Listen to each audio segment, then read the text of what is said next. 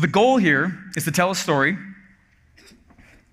that breaks, it's kind of tiny, sorry, but the goal here is to tell a story that breaks their vehicle, internal, and external-based false beliefs and break them on down. And what you're trying to do is cause an epiphany where they decide, oh my gosh, I gotta buy this product, instead of me say it. Okay, that's the ninjery. That's the trick. That's the hard part right there. If I have to come to you and say, you should buy this product, it means I didn't cause the epiphany in your head, right? You should be able to tell a story and they need to go, I need this. If you done that, that's what we call the Epiphany Bridge, okay? So the easiest way to tell a story, and the easiest way to do this, because it sounds kind of intense, and it's totally like, you guys seen the movie Inception? Yeah. It's totally that, right? What you're doing is you're gonna tell a story in this format. Okay, and we call this the Epiphany Bridge Script. Now, the Epiphany Bridge Script, let me actually pull it up here real quick. Okay, the first thing you're going to do is tell your backstory. What's my backstory? No money, broke. No money, broke, right? What's my internal desire? My internal and external desire. Right? On the outside, I'm like, yeah, babe, I nothing but a thing. Right? On the inside, I'm freaking out. And I make sure I say that. Why would it be important for the audience to hear me say my internal and external desires? They can relate to that. They can relate to it. They can relate to it. And they're like, oh man, I have the same internal and external desires. And for some reason, it's perceived as extremely vulnerable. So they get vulnerable with you because you got vulnerable with them. This is the easiest place to become vulnerable inside of a story. Okay? What wall did I hit in my story? Your dad. Yeah. My dad said no, right? Thankfully, right? But without a wall, would story be interesting? Can you imagine if Frodo left the Shire and just like walked to Mordor and dropped the ring? You know what I mean? Harry Potter's just like, hey, kills Voldemort.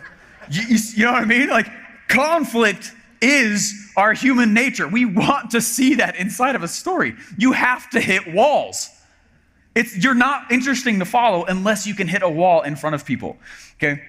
So the next part is the wall there. And then, what was the epiphany that I had? Resourceful. I started becoming resourceful. Oh man, I gotta learn how to do this, right? I started going and trying all these different businesses. And let's say I'm telling because you can tell the same story for multiple products. Let's say I'm telling the story of how I got to work at ClickFunnels, right? What was the epiphany that I had there? Holy crap, I would include, these are like little chunks, right? I'm gonna, like adult Legos, okay? I'm gonna take a Lego, all right, I'm gonna put the M16 with .com secrets bit right there. Okay, that's how we do it. What was my new plan once I learned what ClickFunnels was and saw that Funnel Hacking Live was coming up? Yeah, it's like, I wanna go to Funnel Hacking Live. Now, if it's all smooth sailing, I'm gonna have a major issue. So what I do though is I have another conflict, okay? And you'll notice in good story, there's a dance between step 5 and 6, where we go plan, conflict, right? Those good movies where they like throw another curveball at you right at the end, you're like, oh, what? It's like Inception, they bring back in the top and it doesn't fall. Oh my gosh, was it all? Right? That's why we like those kinds of movies, right? It's a big deal. Yeah, but good story usually has a dance between multiple plans and conflicts, plan and conflict, okay? What did I achieve in that story of me going to Funnel Hacking Live? Working with Russell. Yeah, working with Russell, Funnel Hacking Live itself. Okay, and this is usually where people make a big mistake in the way they tell story. This is one of the reasons that the story is not interesting for the listener, is if they skip number 8. Number 8 is we have to feel the transformation. Okay, and Russell gives the example inside of Expert Secrets of Lightning McQueen, right? Lightning McQueen in the movie Cars, he's going around, he spent all this time, and all he wants is the piston cup. The entire movie is about piston cup. The audience has invested over an hour and a half with the idea that it's all about the piston cup. And what happens right as he's about to go win it? He stops, turns around and pushes his buddy across and says, just an empty cup. Oh, he changed. Then we get the feel goods. Then we walk out and say, that was a good movie. If he had just won the thing, we'd be like, yeah, it was a pretty good movie. When we don't care about the outcome of the movie, or we don't care about how the story ends, it's usually because there's not enough transformation and we don't feel enough of a bond with the protagonist. Okay? Story is like a marketer's weapon. Who's that? I think it's Seth Godin that has another book that says all marketers are liars, and it has liars crossed out and says storytellers. Right? We tell a lot of stories. Story is massive, massive power to influence. Please don't lie, okay? But the way you tell your story certainly matters. Helpful? Yeah. This is good. Hashtag good crap. Yeah. Oh, yeah, exactly. Okay, this is the story, though, that we know causes the epiphany. When we go through, I mean, I can't tell, I mean, I'm just going to show you how much of a geek and nerd I was in high school, but proudly, all right? I was like ticked that the Force wasn't real when I saw, you know what I mean? I want a lightsaber, right? And it's because of that, right? It's because they know that this is the script that causes epiphanies in heads. And I know a lot of you guys have heard this, but a lot of this comes from what we call it's not us. It's from a guy named Michael Haig. It's called The Hero's Two Journeys. And every story has two journeys. We need the outer journey of trying to win the Piston Cup. But what we really are wanting is that inner transformation. If we don't see that in the character, we don't care about the character. Have you guys ever watched a movie where like you don't care that the main guy died? It's because they didn't follow this, right? You can go back and watch it and be like, this big, like, by comparison, one of the Star Wars that came out recently, I hated it. Dumbest movie ever. It's because they spent no time following the story script.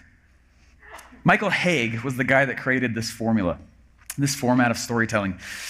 Will Smith was like super into it, went and saw it, took his course, and then hired Michael Haig to help him write the movie script for the movie Hitch. And they followed this to the T, and you'll see it in there. Ever since then, pretty much every single movie that Hollywood has put out has followed this script to the T, because there's like a breadth of emotions that you feel. Internal desires, external desires. This is all he wants on the outside, but he's really how he's feeling. Wall, conflict, up, back and forth, plan, conflict, right? Go get the thing, but how did you change? You better have, right? And we want that. There's how to tell a story that moves an audience. And so that's, anyway, right up there at the top of there. Now, to answer some of the questions on what story we tell, the easiest story to tell is your own story of your own journey to the new product. Okay? Tell your own story of your own journey to the new product. I was asking, who was it? It was I was asking some companies, why do you sell what you sell?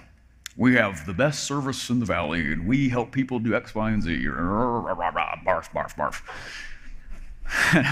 It was straight features, and they said, we have the best features. We have the best this, we have the best that. And I was like, nobody cares, right? Who, right? What was the story? How did you decide to do this business? And a lot of businesses had never thought of that. Why did I choose to do the thing that I'm doing right now? Somewhere down the road, you had the epiphany. You know, I should go into this internet marketing game. What's that story? I've had some people reach out to me and they say, Stephen, I can't sell like you do because I did not have a broke history where we were basically living in the gutter, right? And that's been a big concern for some people. But you have your own story.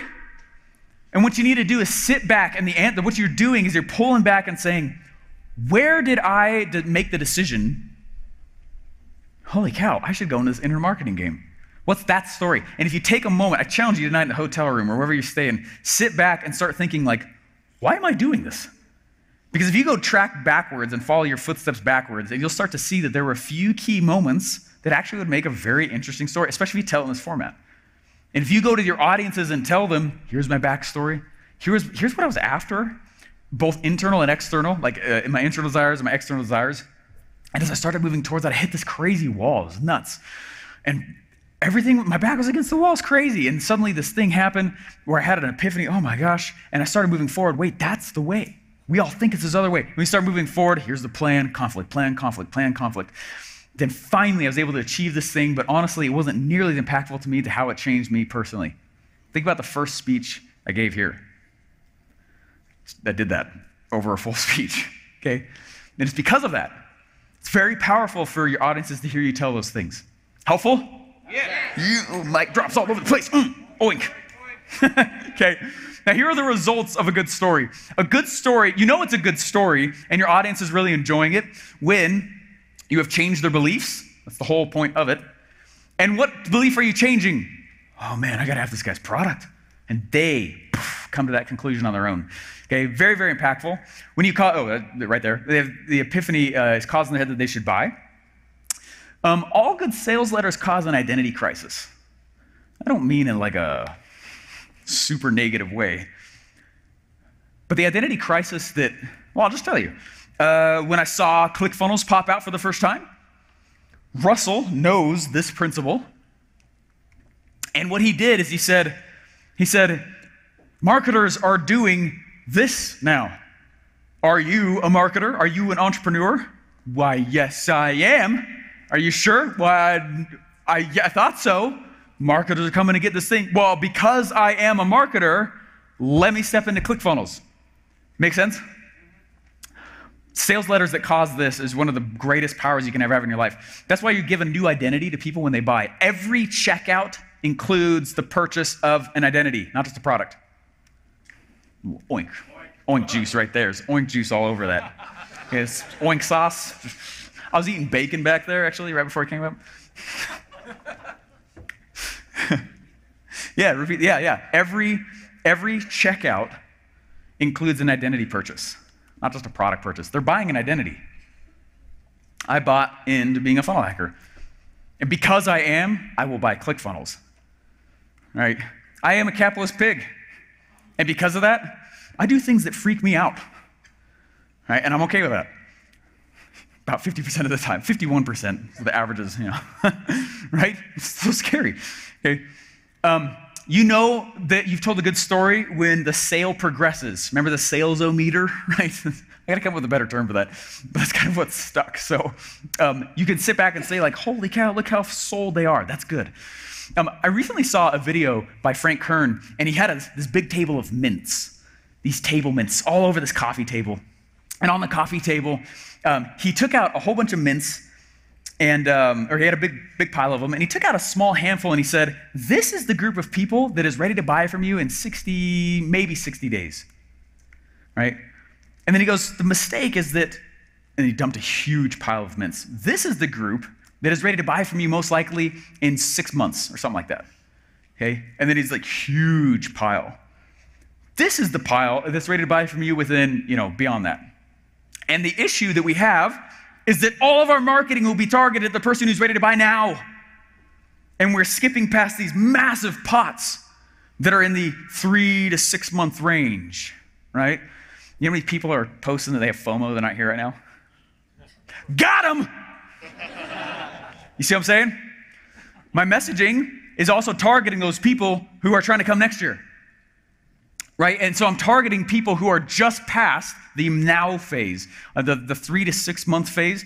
Right? And that's why the sales-o-meter thing matters so much. Because I'm going to go and I'm going to tell a story and get them 1/3 sold, 2/3 sold. It's fine if you don't want to, I'm not here to pressure anybody. That's fine. We step back, keep listening to my podcast, keep listening to other things I'm putting out, start doing more interviews. And then I'm going to go back for another sale. Okay, now remember you were 1/3 sold, 2/3 sold, sweet. Make sense? It's an incubator process, and that's one of the powers of publishing consistently.